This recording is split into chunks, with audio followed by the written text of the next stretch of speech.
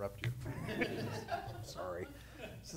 That's the worst. The bad thing about this gig, leading classes or discussions or whatever, is people are having a great time and they're talking, and then I get to tell them to be quiet and listen to me. Just not the best thing, but taking notes. Yeah. I'm in trouble already, right? So, thank you for coming. A couple of things to get to start off with before I'll ask you all to introduce yourselves here in just a minute. But a couple of things to get going. You all did not get a bag, did you? I was going to sort of give you a guided tour of the class materials here. There's that. You have your own, and that. You don't really have to do anything with them right now. I'll just tell you what's in there. But first, I'm John Spicer. Those of you I haven't really had much of a chance to talk with, I'm hoping that will happen as time goes on. It's very odd coming back from sabbatical and coming into this environment and it's like, oh yeah, all the faces I don't really know, people I don't really know at all. So there will be a chance to connect and do something with that as time goes on. But I'm just really glad you're here. And for those who are online, I'm really glad you're here too. The reason we're doing this class in here this time, as opposed to the other room, is so that we can have the digital component of it. And so there may be people asking questions and such as we go, and if Adam or Jen pipe up from the back with a question, that will be a question that somebody from the virtual world is sharing with us. So just know that that's there. Know that we're out there on the live stream, which is why you have those microphones in front of you. It's not really so much that we can't hear each other in here because it's not that big a space, but if you have a question or comment you want to make or something, it would be great. Am I not on? No, actually, I'm going to go ahead and turn all the microphones on. Oh, okay, yeah. So yeah. they're just on. Just pick them up and talk. That way, it's not complicated. Yeah. And just know that people online can hear you. So we're all on. Everybody's on. You'll be amplified in the room, but it's not really for that as much as it is for folks listening that way. But how about we just say hello to one another first? Neil, would you mind? We'll go around the table.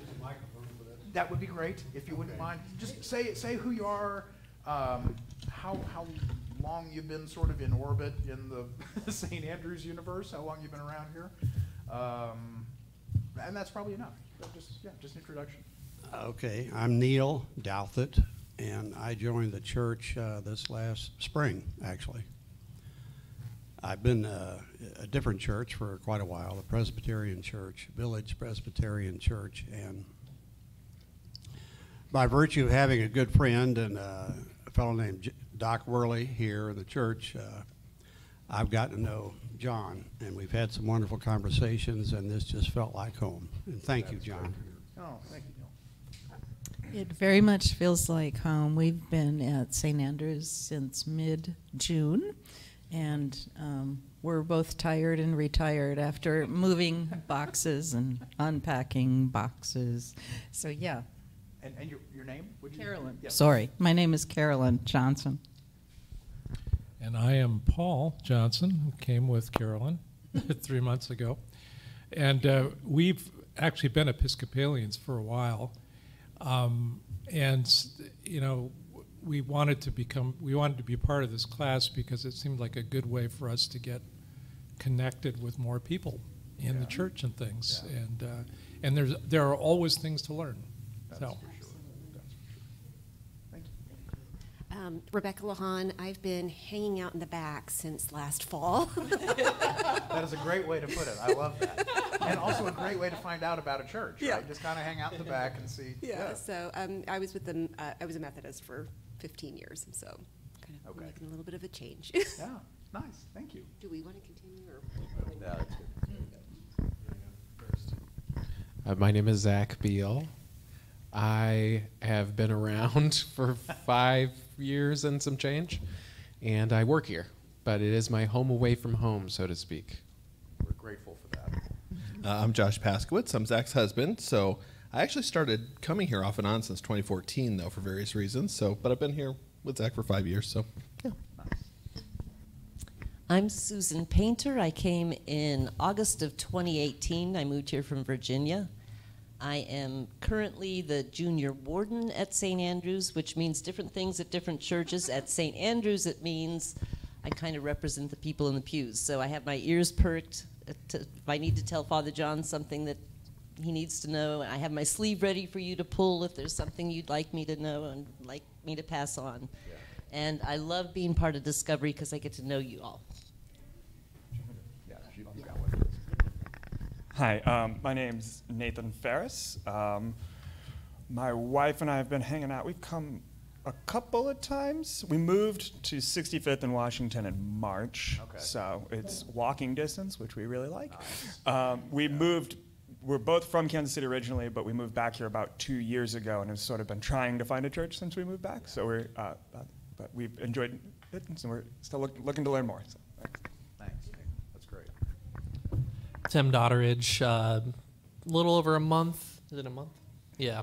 So pretty new still, but grew up in the Episcopal Church. Grew up going to St. Thomas and St. Michael's before that on the Kansas side. Okay. Live in Overland Park. Yeah. My name is Alyssa Raymond. I moved here about 3 years ago in the middle of the pandemic, so I visited a bunch of churches in person and online. It was very hard to actually figure out if I liked a place when none of the regular stuff was going on. Okay. Yeah. So in some ways, I've lived here and I feel at home here, and in other ways, I'm finally getting to do some things around here for the first time. Wow. And I'm from more of a non-denominational background, so sometimes I'll ask him questions, and normally he knows, but other times he doesn't. And I'm like, someone knows the reason for this. They didn't just, like, do it for no reason. That's why I'm here, too. Yeah. No, sorry. Right. You're in the right place. No, that's exactly right. I mean, and everybody in here is from something of a different background. I mean, I grew up in the Episcopal Church, but I'm weird. You know, that's not the typical course. I mean, there's some of us like that, but not very many. If you did a survey of the folks in the room on a Sunday morning, I don't know, I would bet maybe 10%, 15% might have grown up in the Episcopal Church. I mean, some of us are lifers, but most of us are not, and come from a lot of different, some people from the kind of more Catholic side of the tradition, some people from on the non-denominational side of the tradition, some people from no tradition at all, and that's fabulous. One of the things I hope we see tonight is the kind of the breadth of this way of being Christian. So anyway, more on that, maybe more than you want to know on that as we go. Let me tell you what's in your bag. First of all, you have free books, so that's fun. You have a Book of Common Prayer for your very own. This is the same thing as what's in the pews over there.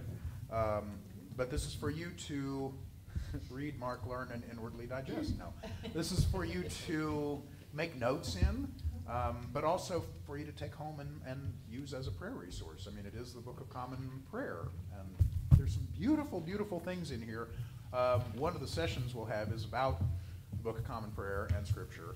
And that session will give you sort of a guided tour of what's in the book. We won't do that tonight. But it'd be a good thing to bring it to the class meetings. If you don't worry about it, but it'd be good to bring it. The other is this book, Walk in Love. This is by a guy named Scott Gunn and a woman named Melody Wilson-Shobe. It's kind of a guide to what does the Episcopal Church think, pray, believe, practice about kind of the most fundamental parts of the faith. So there are chapters about theology, there are chapters about sacraments and sacramentality, about the church seasons, about what the Trinity is about, finding your place in the church and taking your faith into the world. It's good stuff. We're not going to, the class doesn't track, week by week with this book or something, but it's a really good augment to the kinds of things we're going to be discussing in here. So that's for you too. And then you have your binder, because what's a class without a binder, right? Excuse me. In the binder, you'll find the slides for tonight. If you're somebody who likes the slides, that's for you. If you're someone who doesn't like to follow along with slides, ignore it. That's totally fine. But the meat of the book is the booklet inside. This is, excuse me, kind of a guide to, it's a short version of a resource like this, but kind of tailored to St. Andrews and tailored to at least one way this class, I hope, can be helpful, which is as a journey toward deciding if you want to make some kind of commitment in your own spiritual life at the end of this experience. And we'll talk about that several times through the class about what one might do. So there's a sacrament of confirmation and other possible options. But this is kind of a discernment guide, maybe, to coming into this tradition and deciding, does it make sense for me to do something outward and visible to recognize coming into this tradition? And we'll talk about options for that. But so I just would encourage you to look at the material in here related to what we're going to talk about on a given night. So, the class, when we're going to do the Book of Common Prayer, you might take a glance at the material in here about the Book of Common Prayer, that sort of thing. And it just gives you some good Anglican glossary items, Anglican speak, Episcopal speak. There's a long glossary in here of church-related terms, because one of the things we'll kind of try to undo in this class a little bit is the reality that you come into a liturgical tradition, especially worship in the kind of the style that we do here, and there are all these words that you never hear anyplace else, and it makes people feel excluded. Oftentimes, if somebody's talking about, walk through the narthex to come to the undercroft, and you're like, what? Where would I do that, and why? Why would I want to? So we'll hopefully unpack some of those things. One thing I should have said about material toward the end of the booklet. Let's see. At the end of the booklet, you will find a class schedule. So, the last page tells you what's coming each time. It's at 6 o'clock each time, and there's dinner each time, and there's worship beforehand each time if you want to come. You don't have to. Class starts at 6 or so, or dinner does at least. And this will tell you what's happening each night of the class, as well as a couple of other dates there at the bottom. We're going to welcome whoever would like to be welcomed. People coming into this church community will do that on Sunday, October 29th, and if you'd like to be part of that, we'd love to have you, and if you don't, that's perfectly fine too. If you don't want to stand up in front of everybody, that's all right. And Sunday, January 7th, is when our bishop is making her visitation. If you decide you want to be confirmed or be received into the church, make a commitment of some kind, that's the time to do it, when she's visiting. And we'll talk about why that would be the case, why we would care whether the bishop was visiting, and how it might be something other than just like a checkup on me, though it probably is that too. I don't know. So there's the schedule, and in the back pocket is this little flyer with a QR code for a spiritual gifts inventory. That we'll get into more in session 5. I think it is what's the name of the session? Sorry. Worship and Go, yeah, which is intended to help you take your faith into the world. So that QR code will take you to a spiritual gifts inventory. There are lots of those out there. This is one actually developed by and for people in the Episcopal tradition, so it hopefully fits us relatively well. But it's to help you see, how has God gifted you in particular interests and particular skills and particular motivations to go out and be a Christian in the world. Anyway, more on that later, but you can take that anytime you want. It's free. You can take it more than once and see if you get a different answer the second time. Do whatever you want to do. That's fine. It's private. Yes, it's private. You get it. You take the thing, and it emails you a response immediately, I think. Yeah, pretty much immediately. And it's like any other assessment. You take it for what it's worth, and it might show you some interesting things. Let's see. What else? That's probably enough. There will be different people teaching this class through these 6 weeks. I'll do a couple. Regine does one. Susan is doing one. You're doing Book of Common Prayer, right? Yeah. And who's teaching with you? Somebody's teaching with you, right? Are you doing that one by yourself, or? Sometimes it's combined with scripture. Yeah, I don't know who is teaching. Yeah, it is combined with scripture. Anyway, Deacon Adams teaching one. So we'll have several of us up here in front of you, which at least you won't find it boring. It won't be the same person droning on and on each time, and that's a good thing. Let's see. Is that enough introduction? Anything I haven't covered that I should have? That's probably enough introduction. Okay, so the first of these classes is Anglican identity, which raises an immediate question. I thought this was St. Andrew's Episcopal Church, right? So what does that even mean, Anglican? And I will probably fall into saying that sometimes and saying Episcopalian sometimes, and that's okay because they are slightly different, but also in a way not. Anglican means related to Christianity as developed and practiced out of England historically. Anglican just means of England, right? So in talking about like an Anglican approach to something, or Anglican history or heritage or whatever, it's the churches that come out of the English experience. So there's also, that's definition 1. Definition 2 in the dictionary would be out of church conflicts in the last couple of decades, a branch of conservative Episcopalians broke away and said, we don't like things that are going on in the Episcopal Church. We want to be on our own. We will call ourselves the Anglican Church, which is very confusing because, I mean, that's the name they chose for themselves, but it isn't actually quite historically right, because the Episcopal Church is actually the church in the United States that's in communion, in unity with the Archbishop of Canterbury and the rest of the churches of the Anglican world. So anyway, when I say Anglican, what I'm referring to is the deeper history, the deeper connection, and the identity of these ways of being Christian that you'd find similarly in churches across the globe, actually. And we'll see that later, because the English left their mark in lots of places. Okay, so that's not really the whole point of this this class, but it is good to know what the word means, at least as I'm using it. But the point of this class is to talk about where have we come from, and how has that journey sort of led us to where we are now.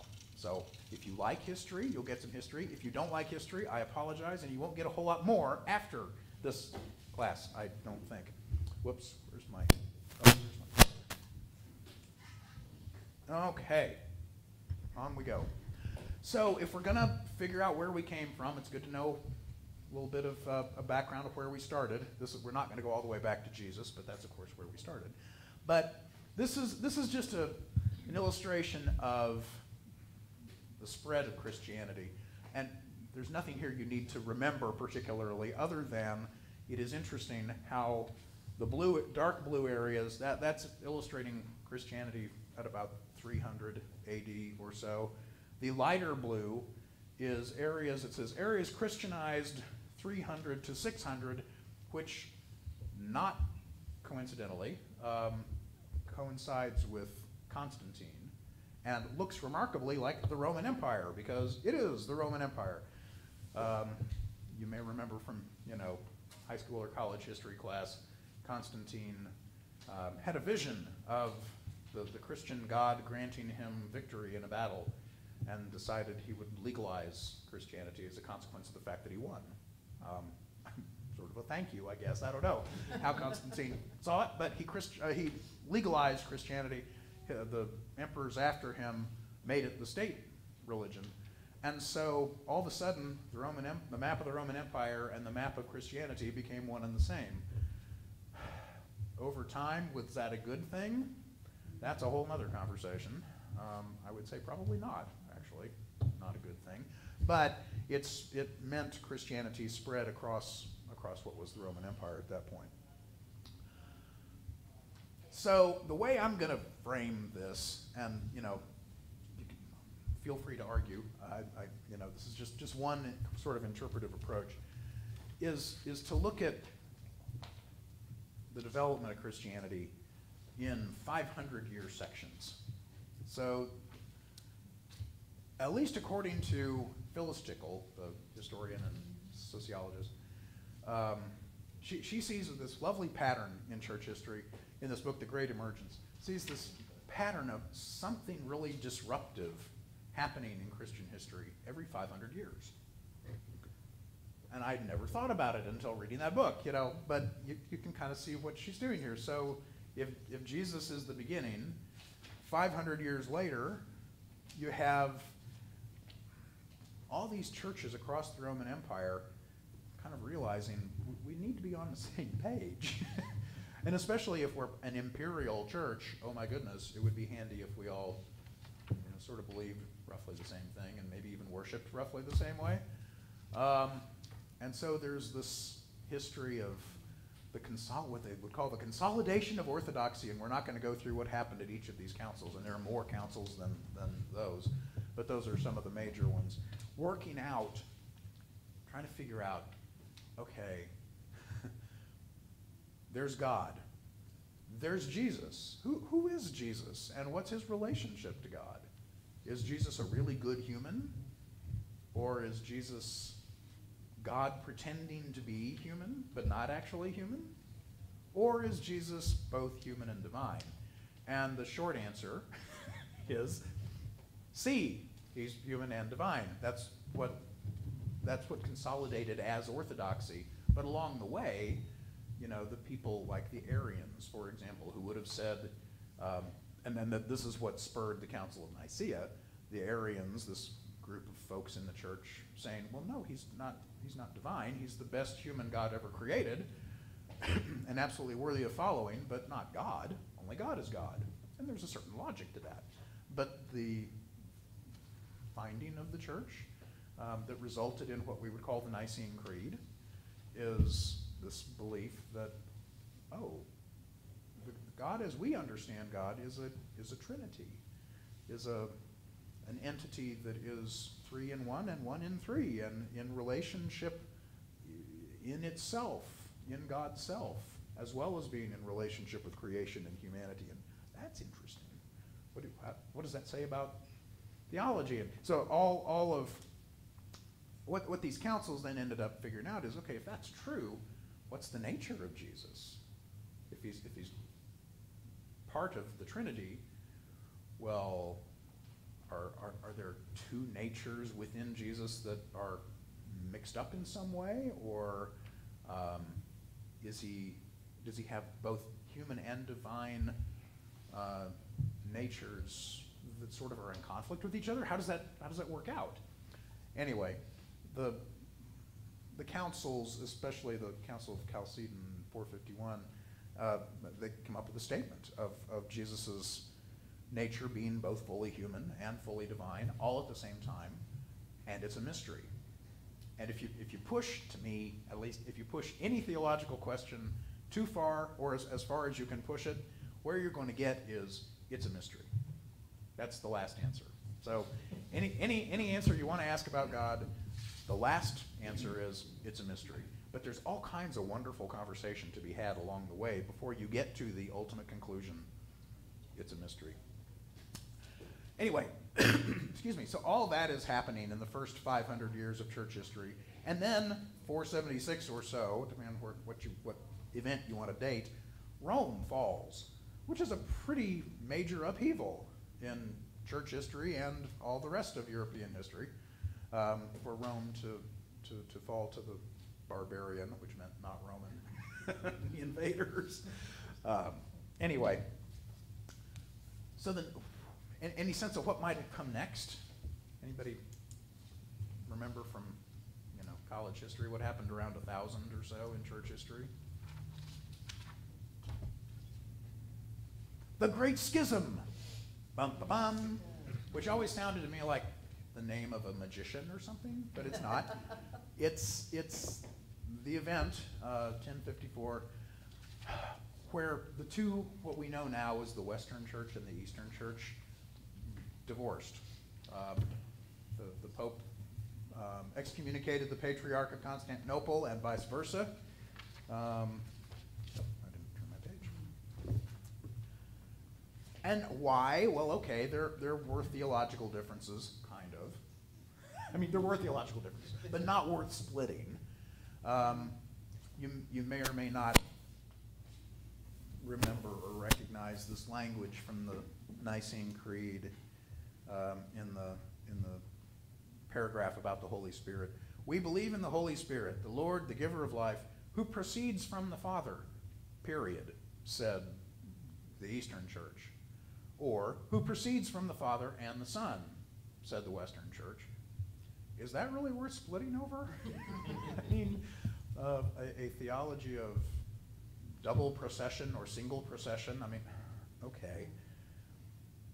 And another time, another situation, it might be interesting to think about who cares, you know, and why might you see it one way or the other? Well, like the Gospel of John, for example, has several instances where Jesus talks about the Holy Spirit proceeding from him, you know, coming into the world with his death and that sort of thing.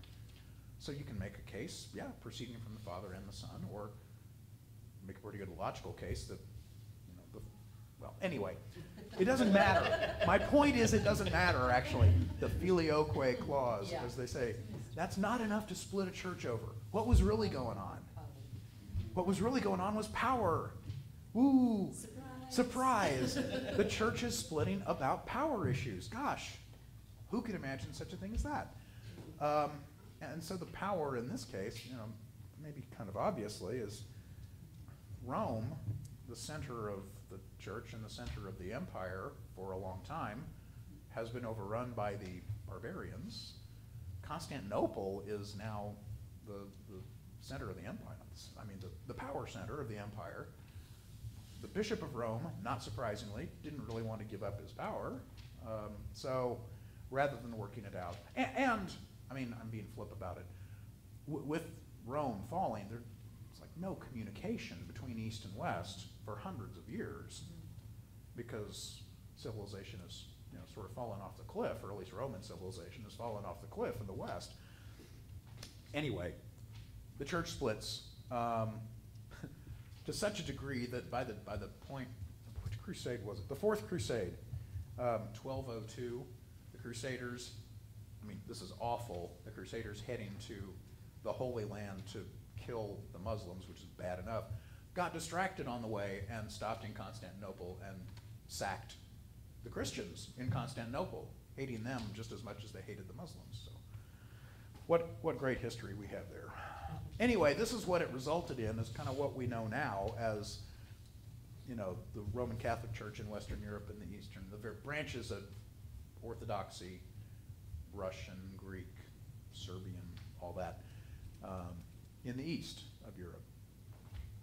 Okay, 500 years later, we get the Reformation. Yay, the Reformation. Well, depends who you are, whether it's yay, the Reformation, but, excuse me, there are kind of two, well, you could look at it as more than two, but there are at least two Reformations that matter maybe for us.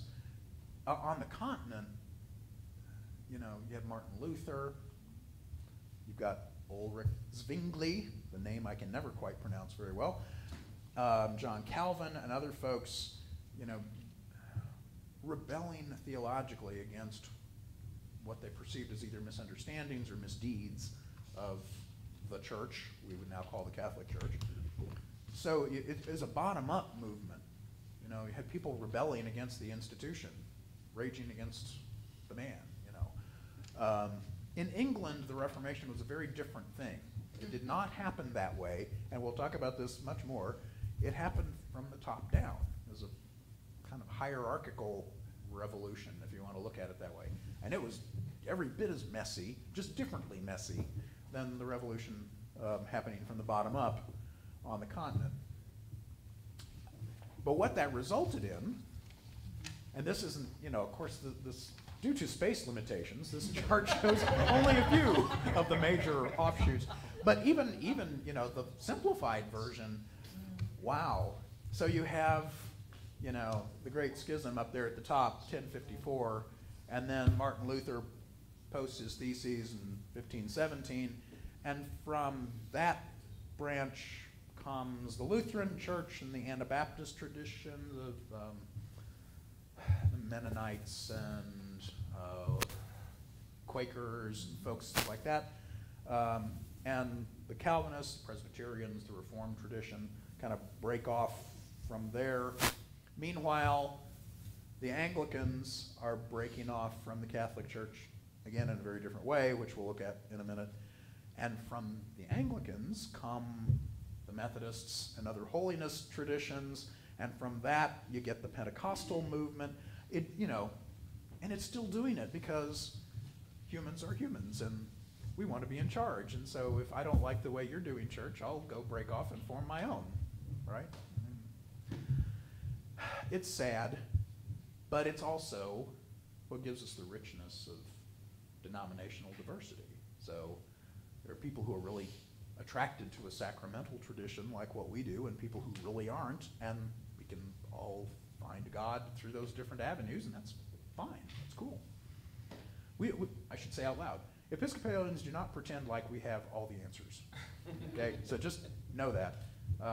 It's not like we think this is the one way everybody should be. That's, in fact, just the opposite of kind of our gig.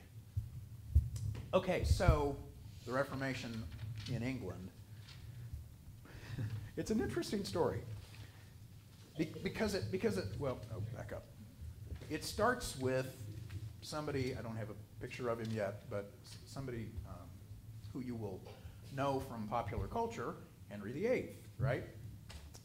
Who founded the Anglican Church, the Church of England? Well, the name that usually gets applied as an answer to that is Henry VIII, which is pretty ironic, and I imagine Henry VIII spins in his grave every time anybody says anything like that, because Henry VIII was the person least interested in reform on the planet.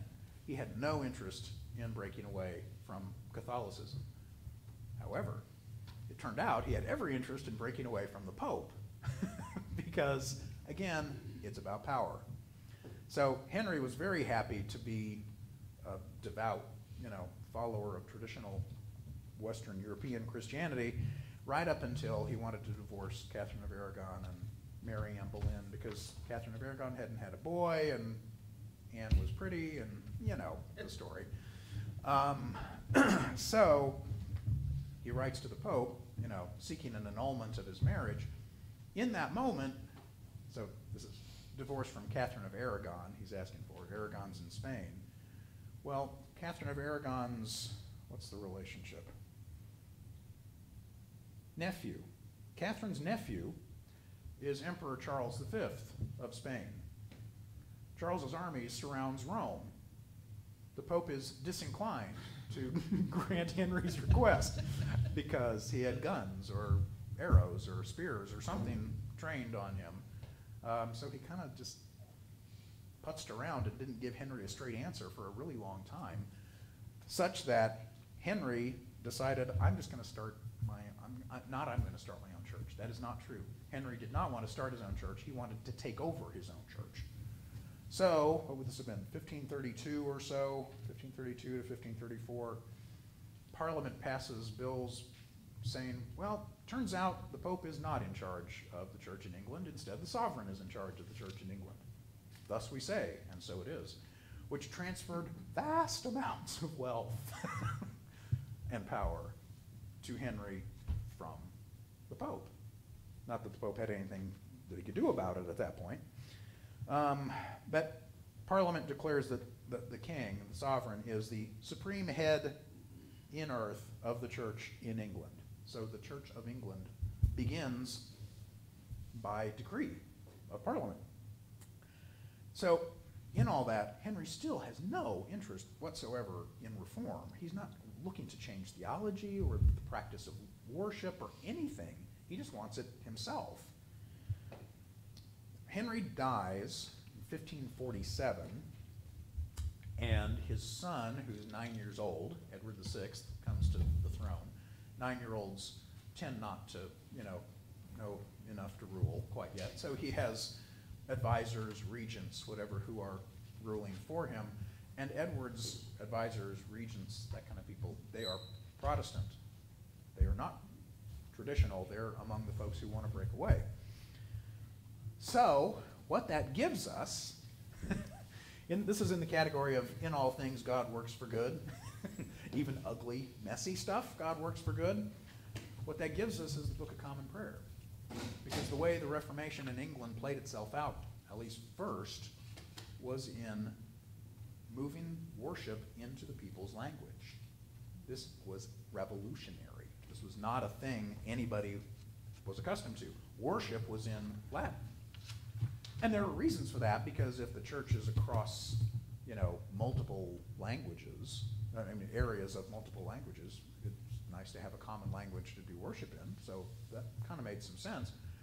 But there also was the desire on people's parts, especially as modernism is becoming a thing, in that period of time, that the people wanted to be able to worship in their own tongue, just like most of us want to be able to worship in our own language.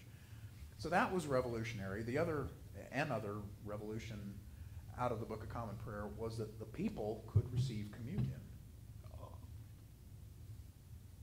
So we'll talk about this in another class, but before that, the way the people received communion was by the priest holding up a chalice and letting you look at it, holding up bread and letting you look at it, and thus you have received communion. Hope you had a good time. See you next week. So that changed so that people, normal people, regular people, could receive the Eucharist, which is also a big deal. So that was edited, put together, translated and edited by Thomas Cranmer, the Archbishop of Canterbury, a genius as a writer. And the beauty of many of these old prayers that, even in a modern reworking, still carries the flower of Elizabethan English. It's Cranmer who did that. It's Cranmer's ear and pen that gave us those prayers. But the new Book of Common Prayer had a shelf life of a grand total of 3 years because it wasn't reformed enough for Edward and his advisors. They were looking for something. The first prayer book, didn't really change a lot in terms of theology. This is still, Jesus' body and blood that we're giving you. Well, the reformers in the Church of England were not interested in that. They disagreed and thought this is, following, Calvin, for example, primarily Calvin. This is not Jesus' body and blood we're giving you. This is a memorial meal that's helping us remember that Jesus died for us. But this is bread and wine that we're giving you. So there starts this ongoing conversation or conflict about what is this that we're actually receiving when we get communion. But anyway, the second Book of Common Prayer was much more reformed. Said things like priests are not to wear, clergy are not to wear vestments. There are not to be candles on altars. The bread and the wine are bread and wine. You may not reverence it, worship it, so to speak, in the way that one would revere the Blessed Sacrament in Catholic tradition and in a lot of Episcopal tradition now even. It's like, nope, you can't do any of that. We are following the Reformed path along with the folks on the continent. Okay. Unfortunately, whoops, I didn't have that up there. Unfortunately, this did not, or maybe fortunately, depending on how you look at it, this didn't last either because Edward VI died the next year. He was always sickly, and I can't remember what it was he died from. But, I mean, he was just not a well person from, infancy. And he's come to something. Well, so the crown passes to his sister, Queen Mary. If you've heard of Bloody Mary, this is Queen Mary. Well, so, whoops, still not yet, sorry. Mary halted all of what I've just been describing, and she said, nope, we're going back under the Pope. Cancel all that Book of Common Prayer stuff. Cancel all the reformed elements of Anglican worship at that point. We're going back to the way things were when my dad, Henry VIII, was king. The best things, I'm still in charge of the church, but we're going to follow worship the way we used to, and theology the way we used to. Okay, so everybody reoriented, and well, not everybody. Some people reoriented with that. I'll show you a picture here in just a second. Other people stuck with their Reformed theology and their Reformed practice and paid the price and were burned at the stake. Well, I'll just go to it, including 3 guys in Salisbury, England, one of whom is an ancestor of mine, who were burned at the stake there by the cathedral in 1556 during Bloody Mary's time. But of course, you know, once, so I should say, that's 1556. That's in the height of the purge of the reformers in the church. Well, Mary also died relatively young. Mary only lived, let's see, well, she only reigned 1553 to 1558 because she got stomach cancer. So Mary dies, and the crown goes to Elizabeth, Queen Elizabeth, Mary's sister, third in line from Henry. Well, Elizabeth, I love Queen Elizabeth. Elizabeth is a genius in a lot of ways, particularly in terms of ruling. In terms of the exercise of power, Elizabeth was amazing. She took everything back in the Protestant direction. But what she said was, okay, we can't do any more of this. No more Protestants killing Catholics when they're in power and Catholics killing Protestants when they're in power. Stop it. Everybody stop it. We're going back, you know, push reset. The sovereign is in charge of the church, just like Henry said. And we're all going to follow the Book of Common Prayer as the way that we worship, whether you like it or not.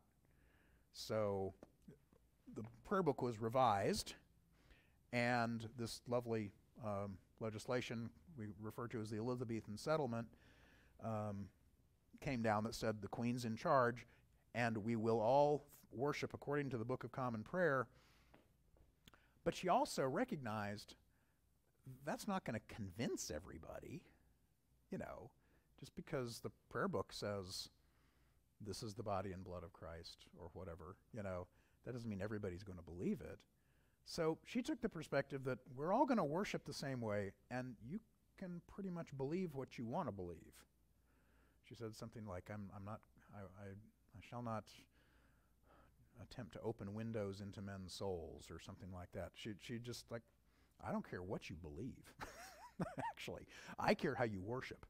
And you're all going to worship the way I tell you to, and we're going to have peace, because Elizabeth was busy, you know, trying to conquer the Spaniards and other things that were occupying her energies other than fighting church battles. It was a pretty good solution. Well, practically, it was a fabulous solution. It turned off the bloodshed and solidified Elizabeth's power, but it also set this really interesting DNA for us as Episcopalians. I mean, it was a practical thing, I think, for Elizabeth in some way to say we're not going to worry if everybody's on the same page theologically, that that's not the most important thing, that worshiping together is the most important thing. So that had kind of an ugly power-mongering sense to it in the day, but if you take that into the future, it brings us to a point where we're not going to say, in an Episcopal congregation, we're not going to say, you must believe X, Y, and Z. There is not a catechism like this in our tradition that tells you precisely what you need to think about Jesus' relation to the Holy Spirit, or, you know, whatever the thing is. We would ground, we do ground, our theology in the ancient creeds. God is a Trinity. Jesus, human and divine, you know, the basic claims of historical Christianity. We're all about that. But past that, we're not going to say you have to have a doctrine of salvation like this. You have to have a doctrine of the Holy Spirit like this. No. What's more interesting, actually, is the conversation that comes out of that, we would say.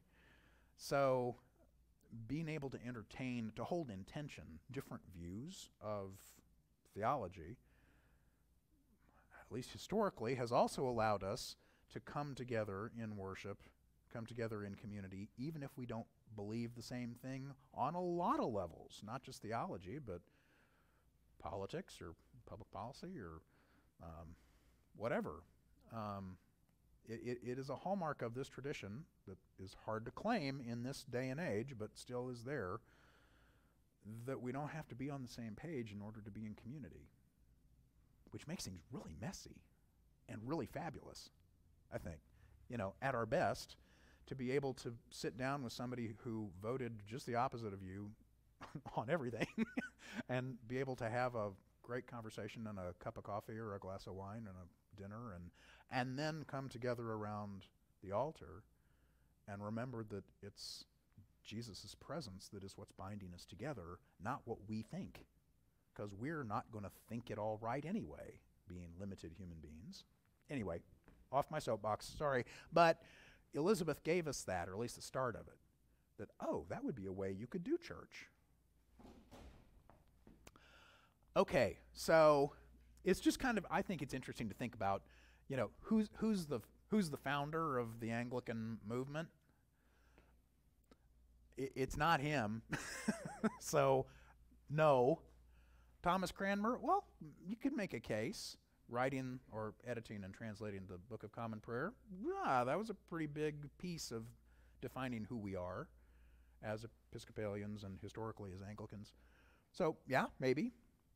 You could make a really good case, too, for Elizabeth being the founder of Anglicanism, the founder of the church as we know it.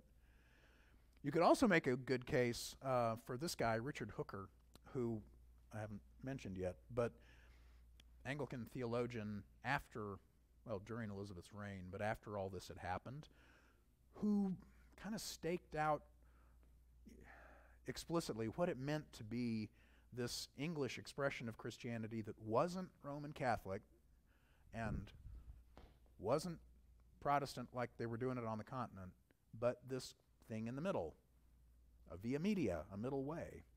That's his language. He's also the person from whom we get the theology and a practical theology of what are the sources of authority for the church. And this matters too in that time, because the Roman Catholic side would have said, well, it's the Pope, you know, it's the church hierarchy.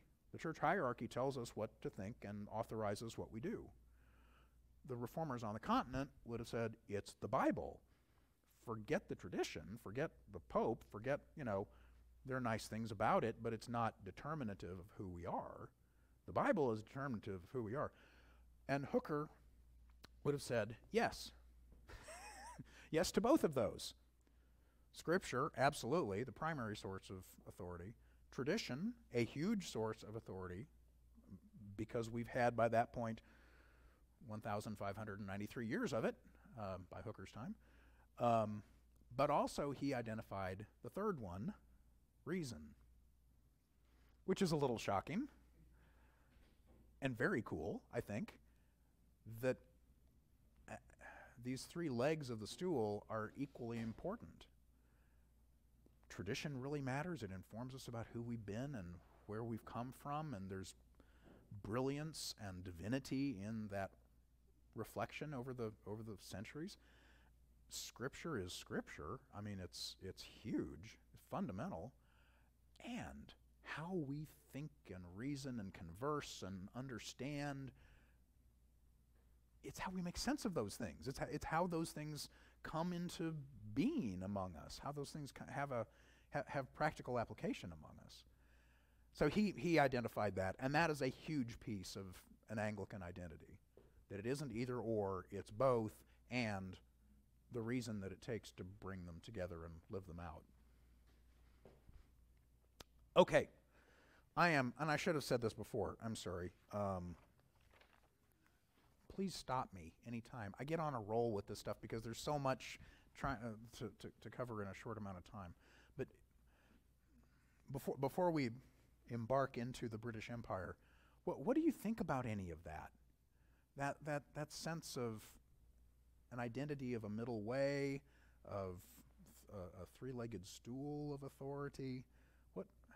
How does that? How is that for you now? Is that crazy? Is that sort of second nature?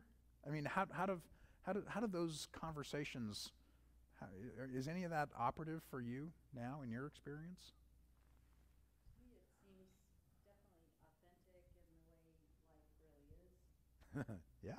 Okay. There isn't often strict lines between our choices, and it's difficult to know sometimes what is the best choice, but you make a choice. Hmm. And that seems to be the way people generally live. That makes sense to me. Thank you. Yeah, that's brilliant. That's okay. I found myself wondering what happened to Cranmer. I know what happened to Cranmer, but I wonder if you could just... Oh, I didn't say. Yeah. So Thomas Cranmer was among the people killed during Mary's purge of the Protestants when the church had become Catholic again, and other Reformed leaders too, or even not so Reformed. I mean, Cranmer wasn't I was going to say flaming, but that's bad because he was set on fire. He wasn't a strong Protestant, really.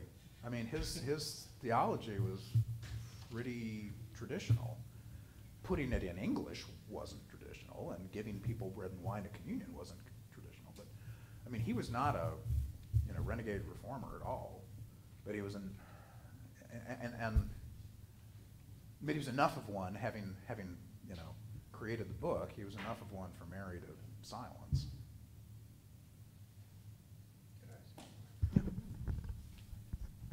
John, I have a question about the Eucharist. Mm-hmm. Sounds like it was the Anglicans that decided to give bread and wine. At least, yeah, in England, right. In England, but then Catholics at some point made the switch. Yeah, and I don't know when that would have. Anybody know? Catholic I wrote that tradition. question down so I can Google it later. Yeah. Yeah. When did that happen? That's it. I don't know that we were the leaders in this, but it's interesting because. Yeah, I wonder if it was Council of Trent, if it was a counter-reformation, but I don't know that. I don't know that. That's a great question. Susan will find out. Father Google. It's a race. Yes, Father Google. What does Father Google say? That's right. No, it's a great question. And the Reformed churches, on the continent, I think did the same thing. Gave people both kinds, communion of both kinds. What they thought it meant was another question, or whether they did it at all. I mean, I won't get it right. Some of the branches of the Reformation stopped doing communion, but yeah, I don't know. It was primarily adopted in Vatican II. It was Council of Trent. Council of Trent. Yeah. Google disagrees on this point. What? Vatican II So what? I would be surprised if it was Vatican II. That's very late in time. No, it wasn't. I'm also curious I don't know if this was touched on, but how in the Catholic Church you have to be a member of the Catholic Church in order to receive communion. Yes. Sure. Whereas like the Episcopal Church, you don't have to be. And Right. that's something that I was familiar with from growing up. Yeah, that's a. When would that have? Well, so that's a relatively recent innovation, maybe, or a progressive innovation, I guess. I mean, when I was growing up, we had to be confirmed in order to receive communion. As it is now, you just have to be baptized, but you had to be confirmed to receive communion, which meant by default you had to be an Episcopalian, because that's what being confirmed was, you know. But with the new prayer book, which isn't new anymore, but we still like to call it that, the new prayer book from 1979, I mean, it says explicitly, baptism is full membership in the church, completely full membership. So, you Father, don't have to do anything other than be baptized. Father John, so did you all have First Communion in the Episcopal Church as a child?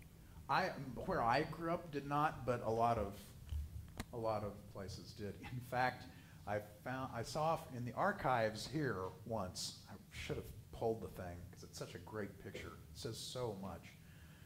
A photo of the confirmation class at St. Andrews in probably 1950 something. It was that kind of a picture, with them all dressed in cap and gown, like graduating. That's interesting. At the communion rail, in cap and gown.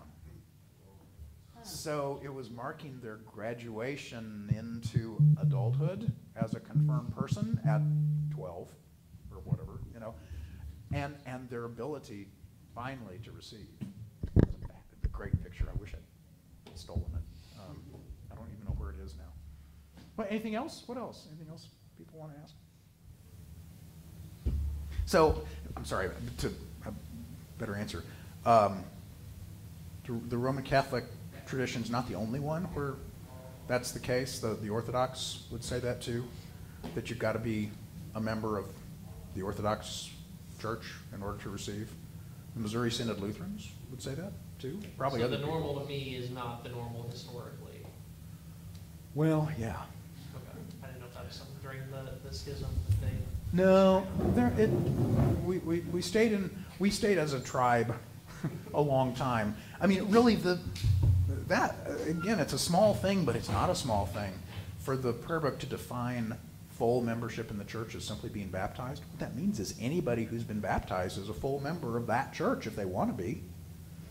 And practically, that's the case for you. I mean, one of the questions that often comes in this class is, okay, so what do I need to do to be a member? If I want to be a member, what is that? Do I have to be confirmed? No. All you have to do is say, make me a member. And if you're baptized, you are. If you haven't been baptized, we would love to take you on that journey and have you baptized. And then you're a member. But being baptized is all it takes since 1979. Okay.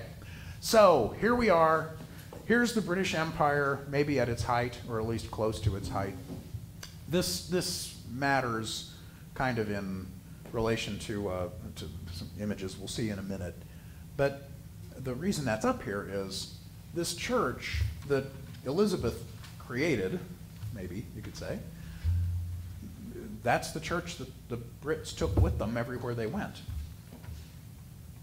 Which is why there is an Anglican communion now, why there is a network of churches that are tied together by history flowing from a book like this that got planted in all these different places.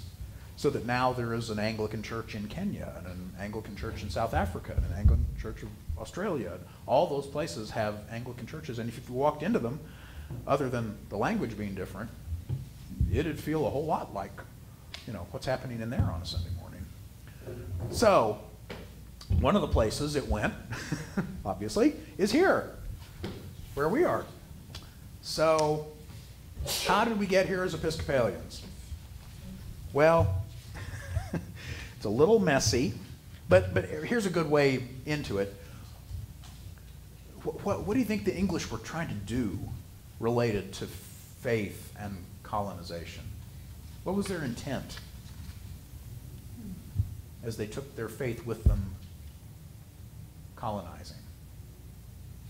Could you say the Great Commission? You could say the Great Commission, but actually you'd be wrong. You'd hope it'd be the Great Commission, right? Go and, baptize and teach and all that. Actually, what they were doing was taking their church on the road so they could have church. And it was nice when other people wanted to come and play, but it wasn't really the intent. It was taking England and picking it up and setting it down in Jamestown or Cape Town or wherever they happen to find themselves. So how that played out here, always good to ask, where's the power? We're talking about church. Where's the power? Well, in the colonies, in the southern colonies, mid-Atlantic and southern colonies, Anglicans were, they had a lot of power. Were a religious majority in places like Virginia. They enjoyed autonomy. They did not have, there were no bishops as part of colonial churches, and they liked it that way, by golly, because they could do whatever they wanted, really, and be in control and not be answering. I mean, you know, there was a bishop officially over them, but not exercising any real oversight. And those folks leaned toward revolution when the time came. This, you can't read it, but the cartoon that Jen found, I don't know, where'd you find that? Depths of the web in archive. The depths of the web, okay. Excuse me. It's a great cartoon. The title down here is An Attempt to Land a Bishop in America. So here's the bishop crawling up the mast, you know, trying to get away from the angry crowd that is shoving him back out to sea. I love that. And you have flags saying things like, no lords, spiritual or temporal, in New England. Liberty and freedom of conscience. And down here, cast aside. Shall they be obliged to maintain bishops that cannot maintain themselves? And the bishop, climbing the ropes, is saying, Lord, now lettest thou thy servant depart in peace. Great. I love that. So, you know, the folks in Virginia around there, not so interested in having episcopal authority. Episcopal, by the way, we'll probably say this more than once. The word episcopal, it just means bishop, of bishops. It's an adjective relating to bishops. So we're the bishops' church, the church of bishops. That's what the name means. Anyway, so in the South, Anglicans had a lot of power. Who needed help? Anglicans in the North, where they were not a majority. And all those pesky Congregationalists, the Puritans, you know, they were the ones in charge, right? So the folks, the Anglicans in the North, needed support from bishops, it was helpful to have the crown on your side if you're a majority, a minority. And so, gosh, they were more likely to be loyal when revolution came. And many of them skedaddled to Canada at that point. Anyway, revolution came. Some folks skedaddled to Canada, some people got tarred and feathered, and some people went back to England, and some people stayed as members of the Church of England, but that gets messy when there isn't an England anymore. I mean, if the country isn't England anymore and you're the Church of England, now what? I mean, it was like an existential crisis for the church. They had no idea what to do. Those who remained agreed on this much. They needed a way to govern themselves because suddenly they were divorced from the structure of the church in England. And they needed a prayer book because the English prayer book prayed for the king, for one thing. So yeah, that didn't go so well. I mean, you could just take a pencil and scratch that out. But the other problem is ordination rites in the prayer book required an oath of allegiance to the sovereign. And you couldn't really stand up and say that if you just, fought a revolution, right? It didn't go over so well. But they did not agree about bishops and apostolic succession, which is another fun term we may use more than once here. That is a relatively simple concept expressed in a fancy way. That's what we do. It just means that apostolic succession means that a person who has been ordained in a line of people who have been ordained going back to the apostles. So the apostles spread the church and ordained folks who ordained folks who ordained folks who ordained folks who ordained me. The Episcopal Church is in apostolic succession because we didn't stop having bishops.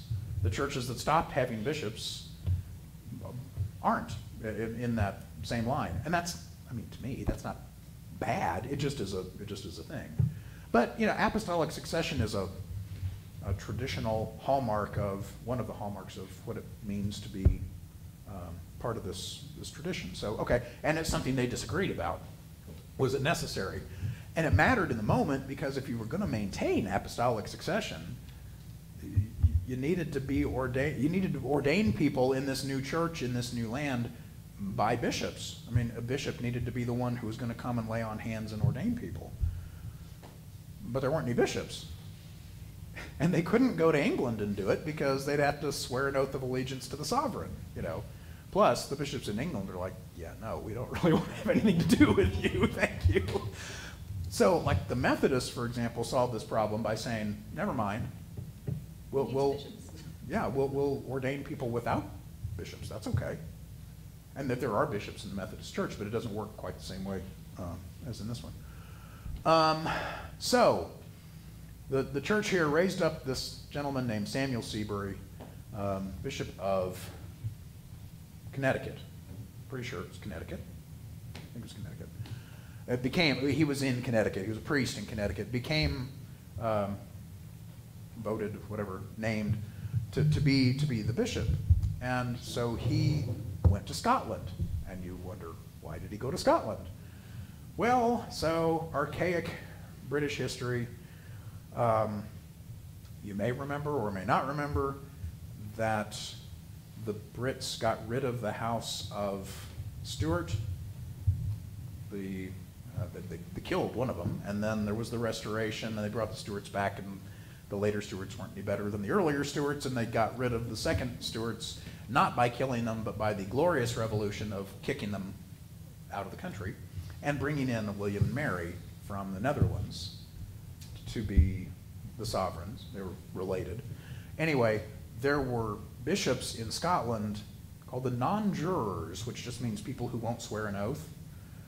The Scottish bishops, not surprisingly, given that it was the House of Stuart that got kicked out, the Scottish bishops said, no, we're still loyal to the House of Stuart. We're not going to swear an oath of allegiance to the House of Orange. Who are those people, you know?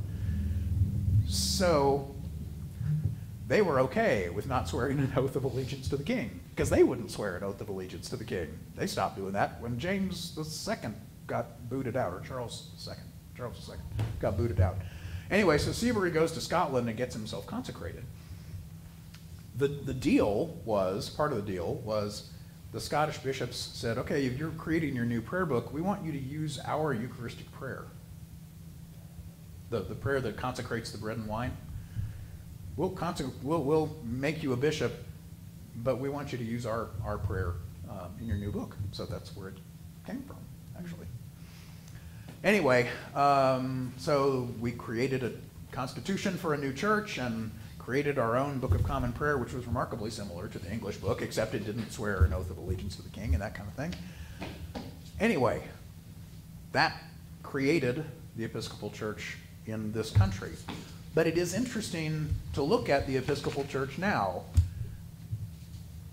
In a not so long ago, earlier day, the name of this denomination officially was the Episcopal Church in the United States of America, ECUSA.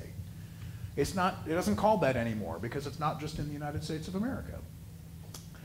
And I will not remember all the places that it is, so I will look at my notes. There are Episcopal churches, not like other branches of the Anglican Communion, but parishes of the Episcopal Church in Haiti, Cuba, Micronesia, Taiwan, Colombia, the Dominican Republic, Ecuador, Honduras, Venezuela, and this convocation of Episcopal churches in England, in Europe, which are primarily there for expatriates, for the Episcopalians who've gone to live in Europe for one reason or another. So you can go to the Episcopal Cathedral in Paris when you're there. It's not quite as nice as Notre Dame, but not bad. It has a roof. Sorry. Oh, too soon. Sorry. That was out loud, wasn't it? Angela Lansbury used to be the lecturer there. Did she really? Yes. I didn't know that. Yeah. Well, that would have been fun to hear the lessons read by Angela Lansbury. Nice. Okay, so that's the Episcopal Church. There are, 111, I think it is? 111 dioceses in the Episcopal Church. A diocese is a subdivision, like a geographical subdivision of church, same as in the Catholic Church and other traditions too. A diocese is the territory that a bishop oversees. So this is the Diocese of West Missouri. If you drive 3/4 of a mile that way, you enter the Diocese of Kansas, which, I mean, in its day, it made, in my opinion, this is me, this made good sense. So like the Diocese of West Missouri split off from the Diocese of all of Missouri in 1892, I think it was, because it was hard for the bishop to get around from St. Louis to, you know, Springfield and Kansas City and St. Joe, and, you know, if you're on a horse or whatever, it's not convenient. And the church was growing and planting and all, you know, huge missional energy. It was a great time. Now, of course, you know, you can drive from one end of Missouri to the other in 5.5 hours or something, 6 hours. So, and there are lots of dioceses like ours that split off from a larger diocese at some point in their history. So it's sort of an active question in the church at this point. Would it make sense to reconsolidate, so to speak? For example, the Lutherans, the ELCA, Lutherans, their bishop covers all of Kansas and all of Missouri. They make it work. You know, we could. Saves a lot of money. It saves a lot of money, yeah. Yeah. So anyway, that's another conversation. But there are lots of dioceses. How many should there be? That's another question. How are we governed? Okay. We're doing okay on time. Okay. So the Episcopal Church is overseen by this thing called General Convention, which meets every 3 years. We'll meet this coming summer, a year from now. There are there are 2 houses, meets every 3 years. There are 2 houses. There's a House of Deputies and a House of Bishops.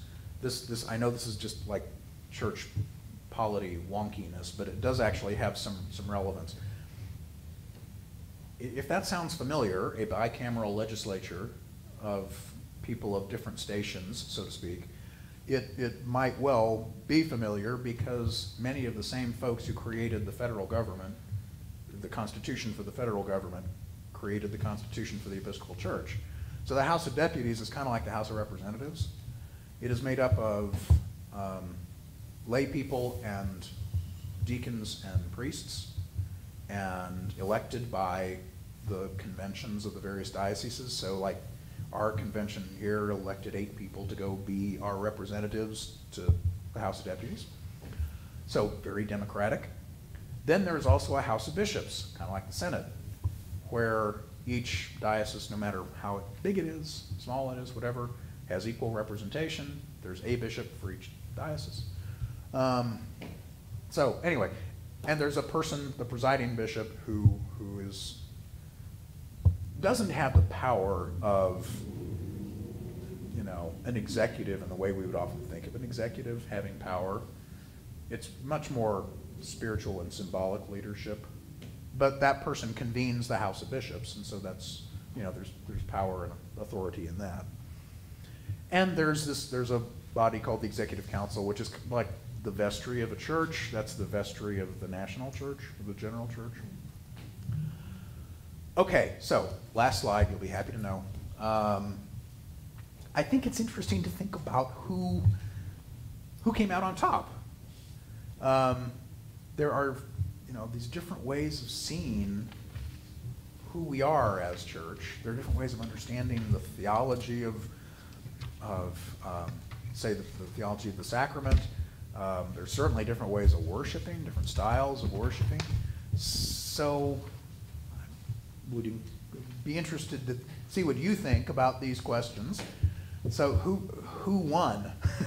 the low church, the folks in the South, and it's not strictly this way, but the evangelical side of the church, the side of the church that does not lean so heavily on ritual in worship, that would not adorn the building in quite as richly, would not care so much about their vestments, doesn't matter how many candles are lit, that kind of thing.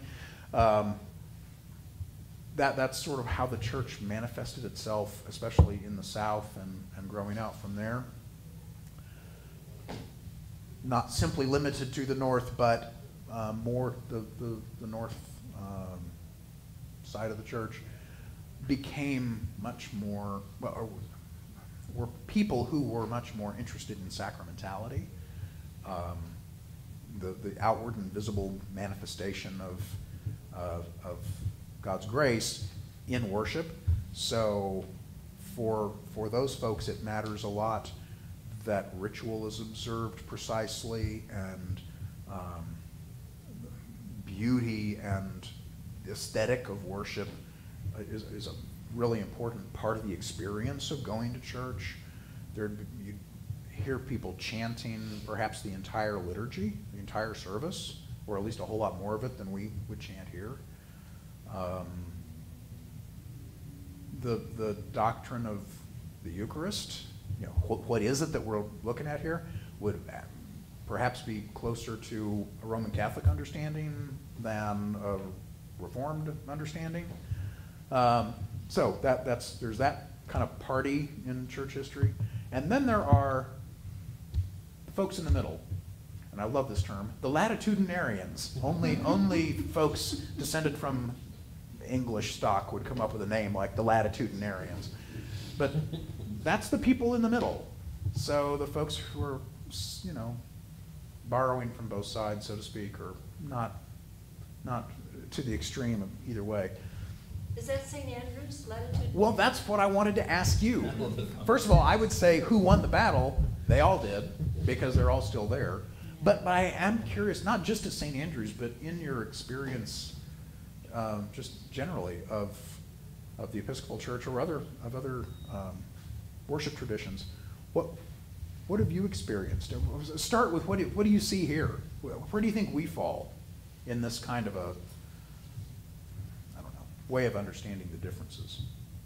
Where are we? I see this as latitude. We're upper middle latitude. Upper middle latitude. Between those two, whatever that is. Yeah. High latitudinarians. High latitudinarians.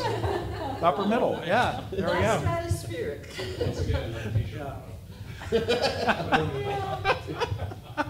So the question is, how often do you do smells and bells?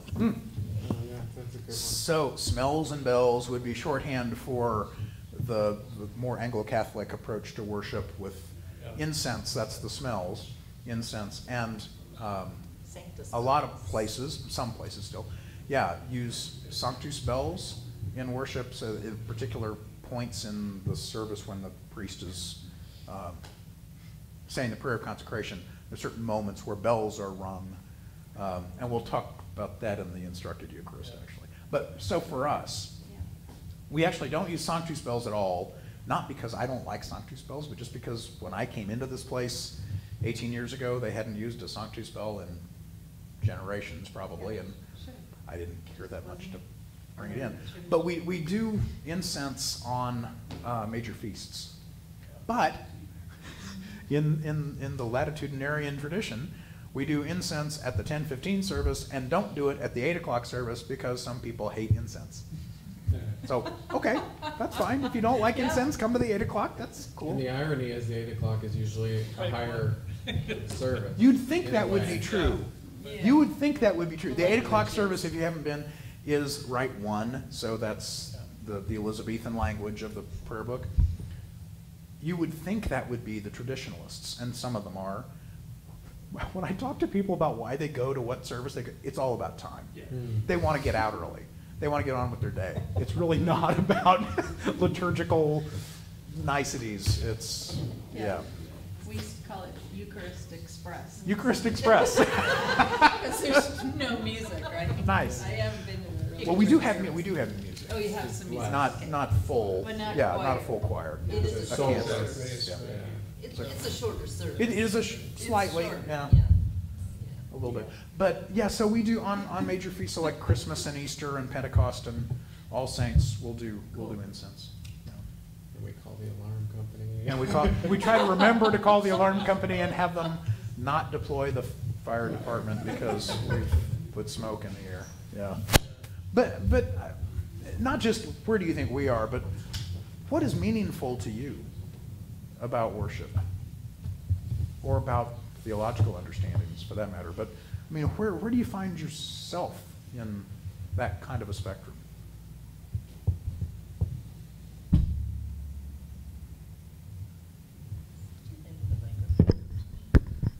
I like the fact that St. Andrews is kind of latitudinarian because I kind of wiggle around in my, Yeah. And I'm always okay at St. Andrews if I go this way or this way a little bit in my thinking or my theological musings.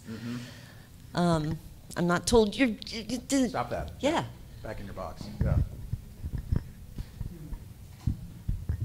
Anybody else? Yeah. You know, I was a Presbyterian for many years, and we got communion once a quarter. Once a quarter. Okay. Yeah. And my wife is a very devout Catholic, and I will attend church with her once in a while, and it's very high church. Okay. I'm a middle child. I like the latitudinarian approach. Feels right to me. I love that. I'm a middle child. It's interesting for me because I mentioned I spent about 15 years in the Methodist tradition. I actually, as a kid, was in Church of Christ, which is way, Yeah. So Not a I lot feel of like sacramentality. In that. Not a lot of sacraments in that. no, not a lot of not a place for women really. Oh well, they do. So so I feel like I'm progressively getting higher, I suppose. I mean, the Methodist Church has some, depending on how sort of traditional the church is, has some of the same language and that kind of thing, and theologically they're very similar. But so I feel like I've gone a little bit further, and that's one of the things that actually attracted me to coming is that I do appreciate a little bit more of a liturgical feel to the service. So, yeah. Not, and if you don't want to elaborate, that's fine. Is there anything particularly about that kind of an approach to worship that connects with you? What is it? Where do you find God in that? So it was interesting because when I went with Mother Jean, I said, and I also spent time in Unity, which is way, So for me, I like the connection, the historical connection with Christians coming before me, and the fact that around the world people are practicing the same, and so. And I'm sort of in a reflective period of my life, and I don't always have the words for my prayers, and so it's a way to have that. Yeah. Kind of on that note, I mean, I've been to plenty of, I didn't grow up non-denominational like Alyssa, but I've been to plenty of those churches, and it's very, I don't want to compare it too much to like entertainment or theater, but it's like you're sitting there watching something, whereas in the Episcopal Church, you do response. You do the prayers of the people. You do the confession of sin. There's a lot of like call and response type stuff that makes it feel, I guess, more interactive, make me feel more involved than I have at other churches. Thank you for saying that out loud. That is and I don't mean that in a value judgment kind of way, but it is a big difference. Is worship something you watch, or is worship something you're doing? And of course, it's not that stark, but I mean, it kind of plays out that way. And I'd like to say to that, as you're sitting in the pews watching a service, look down the aisles and see how many people are moving around to make the service happen. It's not just the 3 or 4 of us that are up there in vestments, but there are 15 people making a service happen. It's really cool, and there's a role for everyone in that. So it's neat to see how much it makes. It all comes together because as a body we all make it happen together. And the people who are in the pews, being in the pews, are also doing liturgical work. That's a huge role. So that's actually what I was going to. I grew up also in the Presbyterian Church, but the more evangelical side of the Presbyterian Church. Yeah. And in college, I found liturgical worship, and I do think it really did save my faith because there's more meat on the bone, for one thing. Yeah. But that notion that you're talking about, like the work of the people, that it's grooving it into you. It's the same thing every time. And I had a pastor who said, you don't get beyond a need for the gospel. And the liturgy tells you the gospel over and over and over again. Right.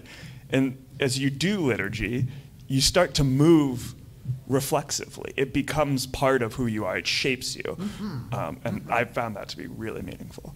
Thank you for naming that, too. And it is interesting to think about how that plays out bodily. I mean, there's the ingraining of the prayers, but there's also the sense of movement. And we'll do, this is what the instructed Eucharist is about later. You know, you come into a space and the different parts of the space mean different things, and you do different things in different places in the building, and how you choose to, you know, do you choose to do this kind of thing, and do you choose to do this kind of thing, and, or not? Do you dip your finger in holy water as you come in? You know, all those things are options, and they have the possibility of kind of deepening the groove or something, you know, putting you even more and more into the experience of it. Yeah. I've always appreciated the music of the Episcopal Church. The hymnody is beautiful, and the prayers as well. I grew up with, a tradition that was it had its own liturgy, so to speak. Everything was always in the same order of worship. Right, okay. But it was always from the heart. So you never had any written prayers. Mm-hmm. You just had people praying, and I got to calling them the just prayers. Just, Lord, just be with us this morning. Just, that sort of thing. And the prayers in the Episcopal Church are just so lovely and beautiful aesthetically. Yeah. And that draws me to God more than the other type. That's lovely. Thank you for that. And just the other side of that reality, I agree. And I'll never forget being, like I said, I grew up in the Episcopal Church. So, I'm hearing these prayers from 1 month old, I will never forget being in youth group. It was probably 13 or 14 or something. And the youth group, I was, there early and helping the priest do whatever we were going to do that day. And she said, well, when we get to this point and what we're going to do, why don't you offer a prayer? And I was like, what? which one? Which one would you like me to offer? And she's like, no, that's not what I mean. Just pray. Like, can you do that? I mean, it wasn't just, well, part of it was I didn't want to do that because that was really scary for somebody with no extemporaneous prayer experience. But also, I didn't know that was okay. I mean, it was so much by the book that I kind of didn't know it was all right for a 13-year-old to offer a prayer in a youth group meeting. Oh. So there's another place. Finding the middle way there would be a good thing. That it's good to be able to pray whatever's on your heart. Absolutely. Yeah. And that this can kind of shape what goes on in your heart. God is good with it. Anyway. So we ought to go. And actually, I think we're going to be cut off online here in 10 seconds or something anyway. So if you're online, thank you very much for being